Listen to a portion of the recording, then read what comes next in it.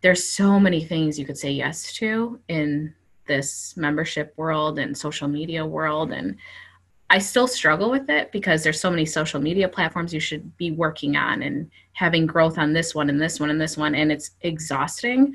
So I think being able to say no to things that aren't actually going to help you in business, even if they make it look like you're doing well, I think that's really important too. I think a lot of people go for followers and likes, but those don't really convert a lot. So I think it's hard when I see other people growing really fast on Instagram and they look super successful. And I'm sitting here like not even posting on Instagram because I have found that it doesn't help me. I don't convert anything, and focusing on other things when it's like there's always that other thing pushing, hey, you should do this, you should do this. So saying no to things that are really not going to help you at all, or just help you a little, but they're going to help maybe with how it looks on the outside. I think that's a big thing too. That's what everybody wants, though. They want people want them to think they're successful. Right. And you know what? I don't want anyone to think I'm successful. I want to be successful. Right. We don't have the biggest social media It's so funny. We went to an event one time, and this person got up there. I'm not going to try to identify anybody here. They looked so put together.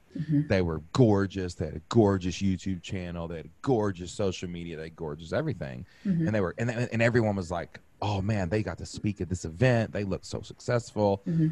And got to talking to this person, and we literally made 10 times more money than them the year before.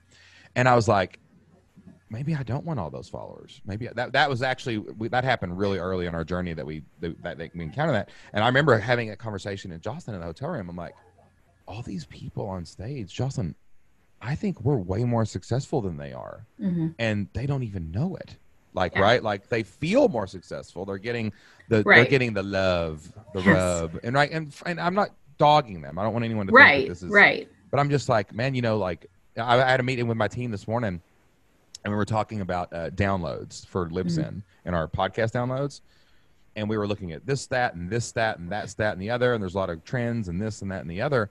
And one of my team members was like, I don't really get this data. And I'm like, hey, listen, that data point is interesting, but it doesn't matter, because you know what does matter?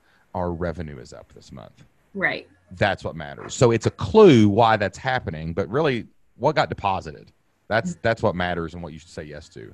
Right. Like what caused that to happen, But saying no to things is harder when you're more successful, because you have the money to go hire the person. You have the idea to buy the course and hire the person to run the thing. So the temptation becomes worse. Oh, yes. Yeah, I've thought about that. I could have somebody maybe do my Instagram for me. But when I look at the metrics of how many people click through and how much time I'm spending on posting something, it doesn't convert well. So I'd rather spend the money on having somebody do some type of other marketing or do something for my website that is actually going to make me money, versus wasting it on that. So I think deep diving into like your metrics of, is this actually working, or are you just gaining random people? Oh yeah, that's true. Look at my 100,000 followers that don't buy anything. Right.